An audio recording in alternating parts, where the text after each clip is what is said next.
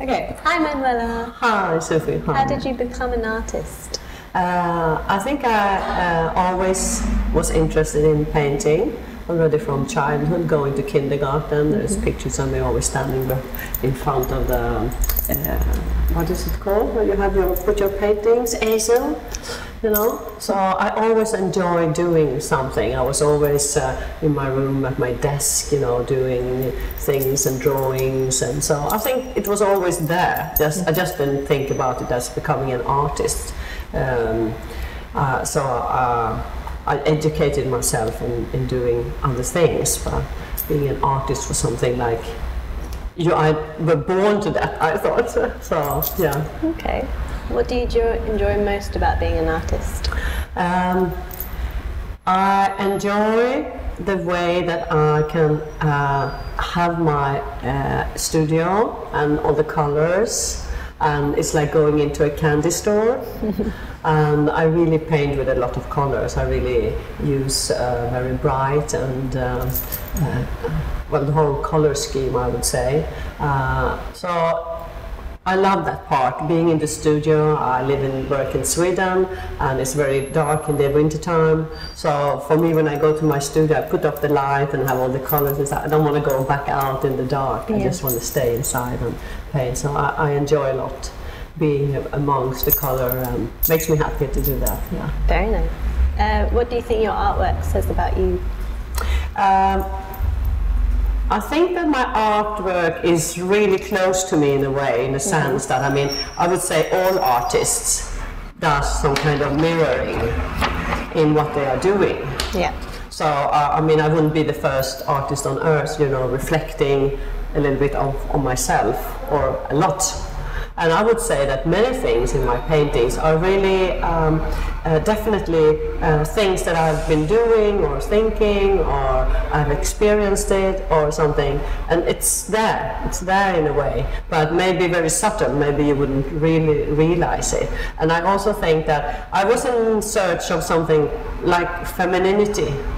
Because being a child, I was always, not always, but sometimes treated like a little boyish style, because I like to run around and, you know, do things, and I really had this short hair, and so people, you know, really thought I was maybe like a boyish kind of girl. And I think that in my work I'm trying to reach something of a femininity, and I found that in the Asian style that I'm working with, because I think that the Japanese women, for me, they are the picture of the ultra femininity in a way. So I mean, a little bit, that's what I'm chasing after to collect in the paintings. Okay. What's the inspiration behind your artwork? Well, it's mainly Japan and Asia, of course, but mainly Japan because of the aesthetics. And as I said before about the women, because actually I did art school in France, and I thought the French girls, you know, coming from Sweden, I thought the French girls were so, with their high heels, I thought they were so feminine. But when I went afterwards to Japan, I felt like, wow, this is another level, even more. So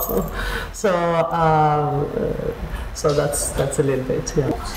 Where do you go for inspiration? Japan, of course. Yes, I love to go there, and I think that, you know, every time I go there, I collect something that I afterwards will use in my studio. So when I go there, normally I don't work at the same time. I'll go around, I meet people, I have a lot of Japanese friends, we go to a lot of exhibitions, and I film and I take pictures, you know, and I gather things, and but I don't do the work when I'm there. And then when I come home, there's always all this, like, I always feel like a volcano when I come back to the studio, because there's always things that is want to come out, and so that's where I start to interpret, and you know, like I said, the things that I've collected can be some small things, just that suddenly maybe I was aware of that every day suddenly it popped out, maybe, and I thought, oh, maybe I haven't seen it before, just, or it was always there, or maybe it was my mind just, you know,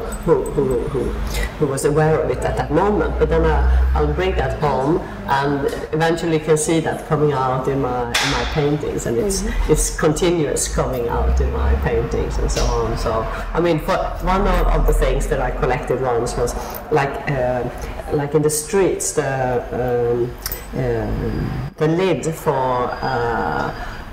for water and all that in the street, they were decorated with a kind of very graphic sakura flower. Sakura is the cherry blossom flower. When I saw that the first time, I was, oh my God, it's amazing. It's like a piece of art in the streets, you know, like the lid for that in iron. And so, and that flower is really graphic, very simple and very graphic. But then you realize it's there in the prints, it's there in the kimonos, in the porcelain. And that way of drawing that flower, I'd never seen it before. So I was really like amazed of that one. And then I eventually saw it everywhere, and so now it's often in my paintings. Yeah. Cool. Are there any places in London you go for inspiration? And place in London for inspiration. I mean, London for me is inspirational in a sense that it's very energetic. Mm-hmm. There's a lot of people, there's a lot of things happening, and I like that kind of movement. So, because when you're in the studio, it's very lonely, and I work by myself, and so I like the energy, and I can feel that a lot in London. You know, in Tokyo also, of course, but in London it's not. I don't think I gather inspiration in the way that I do in Japan, but it's more the feeling and the energy that I consider is giving me a push. Okay. If you had an unlimited budget, what would you make? Oh, I know already. I want to make a sculpture, mm-hmm. and I want to make it in Japan, and I already know where I want to make it, with whom I want to make it, and the fabric I've been visiting them 3 times now, and I had estimates on how I want to do it. It's like a sculpture with a fountain in it, so I want the sculpture, you know, to be a fountain, and it's a girl. That's nice. Yeah, so I really know exactly what I want to do. If I had that budget, I would go directly in there and do that. Okay. What do you want to leave as a legacy? Hopefully, my paintings will survive me, of course, and I gather that what they are doing already when I'm alive, and at least that's what people tell me who has been collecting them, or when I meet clients and so on, they tell me that they have such a nice energy and positive feeling from the paintings. Mm-hmm. And when they have guests home, you know, they can talk about the piece and say, oh, how lovely, it gives you such a positive and nice energy. And if I can leave that behind once I'm not here anymore, and have that kind of energy vibrating after me like a tail, then I'll be very happy to have left that. Mm. Cool. So, what's the best thing about working with Debut? Oh, I think the very best thing is that you and Sufiyeh and Samir are always, I have the feeling you're always there in a way. Mm-hmm. You're always positive, and you're always open, and it's like, I know that you all are very busy, and in one way you feel like you always have time when you ask something, or if you need you in a way. Mm-hmm. And I appreciate that a lot. And I also appreciate the talks we had here for the works that I've been doing. I also have the feeling Samir is really different than other galleries that I've been working with. And I really was smiling the other day when they said that, you know, they would be out of work if it weren't for you. I think that's a very interesting point of view, because if there weren't any artists, there wouldn't be any galleries. And it's like they tend to forget that. You always have to feel like you're in some kind of position with some kind of gratitude. You should be really happy to expose in my gallery. And in one way, you know, it's a collaboration. And I feel that this place is a collaborative workshop. Mm-hmm. You know, we're all getting new ideas, we can all develop. And that I feel from you, the team here, you're all interested in, you know, going further and you know, develop and do things. It's not, everything is not settled. Mm-hmm. And I've been working with that before. People, you know, we do like this. It's always going to have been like that. Always be like that. So I appreciate that kind of freshness and excitement, you know, of doing something, and also creative in a way, because I really think that the team is creative. Good. What's next for you? Well, what's next for me? Hopefully, I would love to have a solo show in London. Mm-hmm. Yes. I would look forward to that. Yeah. What about in Sweden and Japan? What in Sweden?